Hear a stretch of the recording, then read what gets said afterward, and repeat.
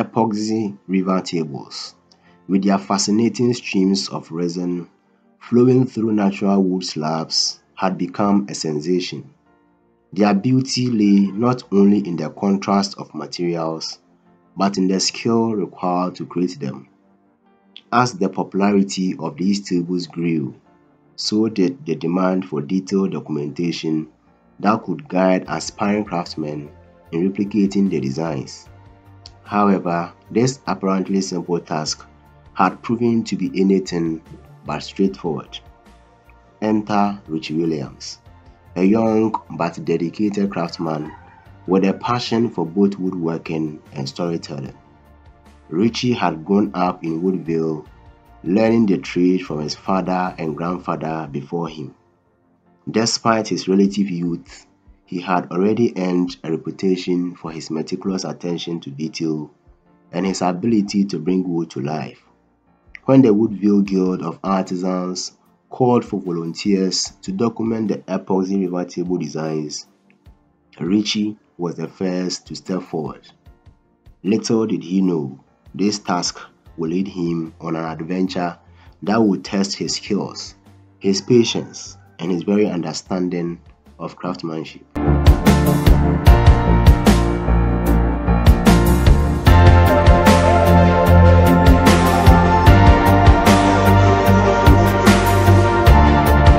Richie stood before the grand oak doors of the Woodville Guild Hall, the weight of his decision settling on his shoulders. The guild had gathered that morning to discuss the urgent need for detailed documentation of epoxy river table designs. Master craftsmen from all corners of Woodville had tried and failed to capture the essence of these creations in writing. Each attempt had ended in frustration, the intricate details proving too subtle to jot down on paper. "Richie, are you sure about this?" asked Asamoah, a fellow craftsman and Richie's closest friend. Even Master Morgan couldn't do it, and he has been working with epoxy for 14 years. Richie nodded, determination glossy in his eyes. "I have to try, Asamoah. Our crafts is at risk of losing something beautiful if you don't document these designs properly. Besides, I've always believed that if you understand something well enough, you can explain it." With a reassuring pat on the shoulder from Asamoah, Richie pushed open the heavy doors and stepped into the guild hall. The room fell silent as he entered, all eyes turning toward him. Master Morgan, a towering figure with a thick beard and kind eyes, stood at the front of the room. He signaled Richie forward. "Young Williams," Morgan began, his voice resonating through the hall. "We have seen your work, and we believe you may be the one to succeed where others have failed. But be warned, this task is more difficult than it appears. Are you prepared for the challenge?" Richie met Morgan's gaze without hesitation. "I am Richie Williams. I will do whatever it takes to document these designs." A whisper of approval rippled through the hall. Morgan nodded soberly. "Very well. You will have access to the guild's resources, and the craftsmen will assist you as needed. Begin your work tomorrow. May your hands be steady and your mind clear."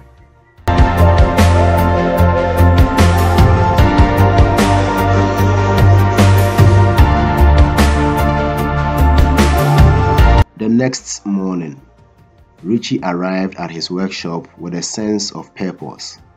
He carefully laid out his tools and materials, preparing to document the first of many epoxy river table designs. The table before him was a masterpiece crafted by Master Morgan himself.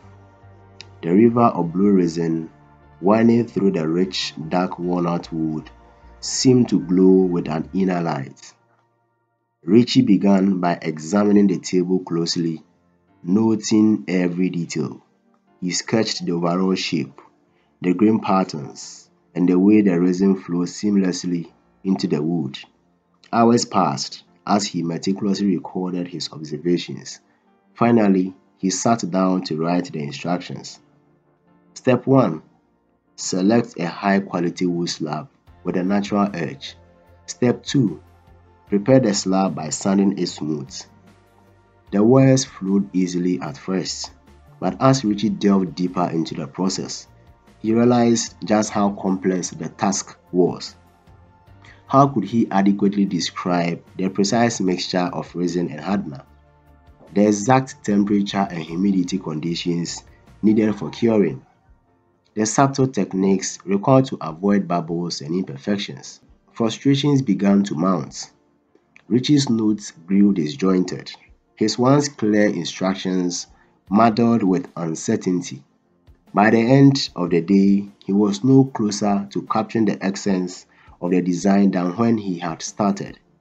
Maybe this is impossible, he muttered to himself, staring at the scattered pages on his notebook. But giving up was not an option. Richie knew he had to find a way to document these designs for the sake of Woodville and its craftsmen.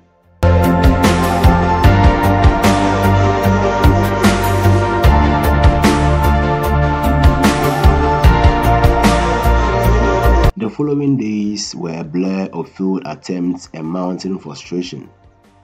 Richie's workshop became a battlefield of crumpled paper and discarded sketches. He spent long hours poring over books and consulting with fellow craftsmen. But each time he tried to put pen to paper, the task seemed to slip further from his grasp. One evening, as the sun dipped below the horizon, Richie found himself wandering through the forests that surrounded Woodville. The towering trees and the whispering leaves provided a welcome relief from his mountain stress. Lost in thoughts, he almost didn't notice the small, weathered cottage nestled among the trees. Curiosity piqued. Richie approached the cottage and knocked on the door. An elderly woman with kind eyes and a gentle smile answered. "Hello, young man. What brings you to my doorstep?" she asked. Richie hesitated for a moment before explaining his predicament. The woman listened intently, nodding as he spoke. "You remind me of my late husband," she said softly when he had finished. He was a master craftsman too, always striving for perfection, always seeking to capture the beauty of the world in his work. "Come inside and perhaps I can help you." The cottage was filled with the scent of herbs and the soft glow of candlelight. The woman, who introduced herself as Dinah, led Richie to a small table where an unfinished river table lay. "This was my husband's last project," Dinah explained. "He never got to finish it, but he left behind his notes, his thoughts on how to perfect the process.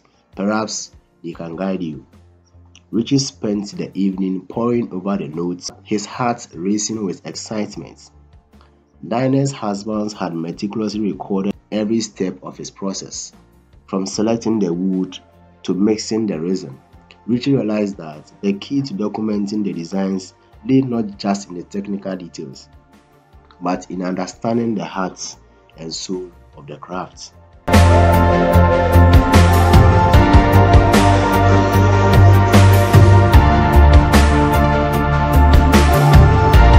Armed with newfound knowledge and a fresh perspective, Richie returned to his workshop with renewed determination.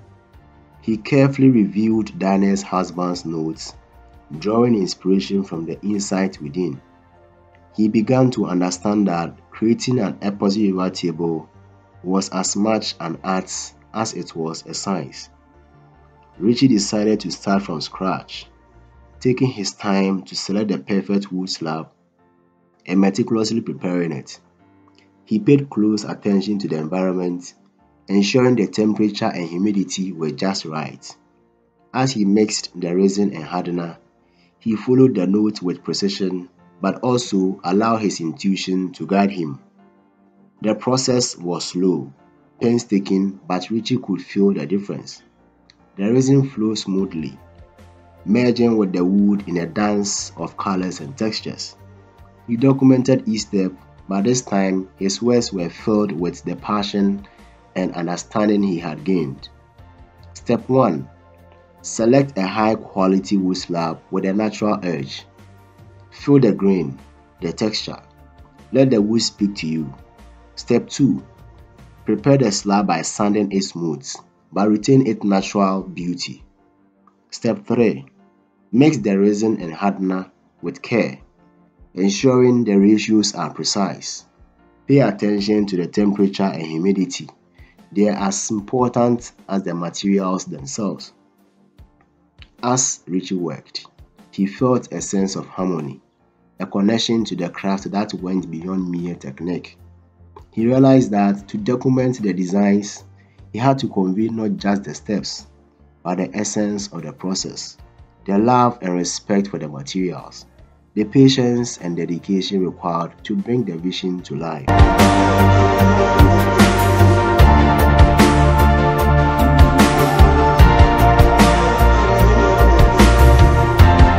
Weeks passed, and Richie's documentation began to take shape. He shared his progress with Master Morgan and the other craftsmen who were impressed by the clarity and depth of his instructions. Yet, Richie knew the true tests would come when someone else attempted to follow his guide. Asamoah, ever supportive, volunteered to be the first to try. Under Richie's watchful eye, Asamoah selected a wood slab and began the process. Richie provided guidance but refrained from intervening, wanting to see if his documentation could truly stand on its own. There were moments of tension as Asamoah struggled with the final details. Bubbles appeared in the resin, and the wood seemed stubbornly resistant to smooth sanding. But Richie's words, written with care and understanding, provided the guidance Asamoah needed to overcome these challenges. Remember to take your time. Richie's instructions read, "The wood and resin must be treated with patience. If bubbles appear, use a heat gun gently to coax them out. If the wood resists, change your sanding techniques but never force it." Slowly but surely, Asamoah began to find his rhythm. The resin flowed smoothly. The wood gleamed under his careful touch. By the end of the process, he had created a beautiful Epoxy table, a testament to both his skill and Richie's documentation. The guild gathered to admire the finished table, their eyes filled with awe and respect. Master Morgan approached Richie, a proud smile on his face. "You have done it, young Williams," Morgan said. "You have captured the essence of your craft in your words. Your documentation will guide future craftsmen, ensuring that the beauty of Epoxy tables lives on."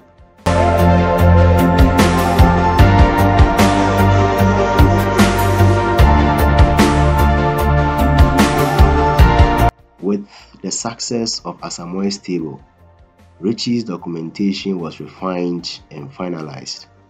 The Woodville Guild of Artisans published it as a comprehensive guide, a treasure trove of knowledge for craftsmen everywhere.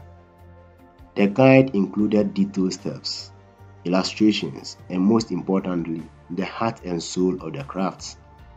Richie continued to create Epoxy tables, each one a new adventure in artistry and craftsmanship. He became known not just as a skilled craftsman, but as a teacher and storyteller, passing on the wisdom of Woodville to the next generation. Years later, as Richie looked out over the bustling town, he felt a deep sense of fulfillment. The simple task of documenting Epoxy table designs had become a journey of discovery and growth. It had tested his skills, his patience, and his understanding, but it had also taught him the true meaning of craftsmanship. In the end, Richie realized that the beauty of Epoxy tables lay not just in the finished product, but in the journey of creation. It was a journey that he had successfully captured in his guide, ensuring that the legacy of Woodville's master craftsmen would endure for generations to come. And so the tale of Richie Williams and the Epoxy Tables became a legend in Woodville, inspiring craftsmen and adventurers alike to pursue their passions with dedications and hearts. For in the world of craftsmanship, it was not the destination that mattered most, but the journey itself. Consider subscribing to the channel for more videos like this.